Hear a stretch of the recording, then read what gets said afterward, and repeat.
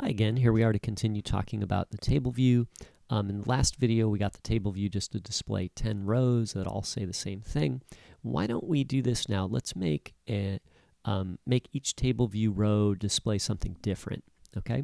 So what I'm going to do is go to the top of my class, okay, after the curly brace here, so I'm inside the class, and I'll define a variable, okay? So this variable will be an array.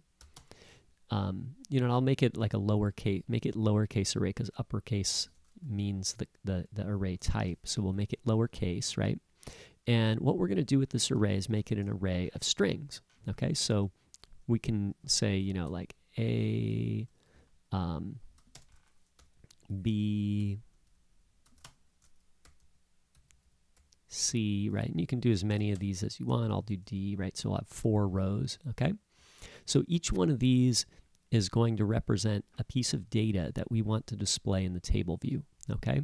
So we need to tell the table view how many items we have. So what we'll do is down here in number of rows in section, we're returning 10 rows, but actually the data that we have only has 4 items in it. So the array here, which represents data that we want to display, it's only got 4 pieces of data. So what we're going to do is we're going to say array.count. So when the table view asks us, hey, how many rows are in this section, what we're going to say is hey, look at the array and count the number of items in it and return that number, which in our case will be 4. Okay, so that's pretty good.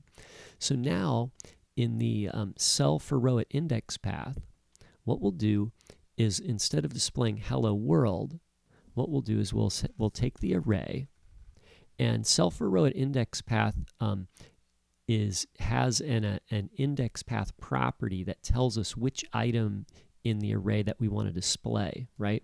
So this has two, this index path object has 2 properties. It's got a section and a row, okay? So every table view can be divided into sections, and every section can have a number of rows in it.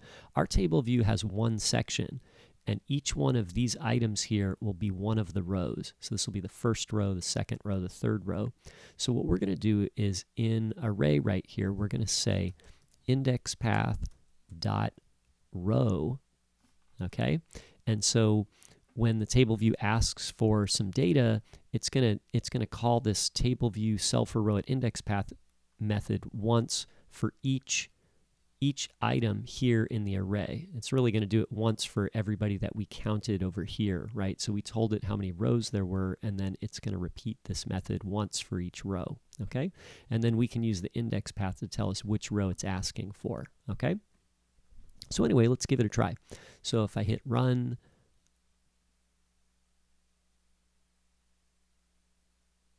I should see 4 rows, right? So that looks like it's working pretty good.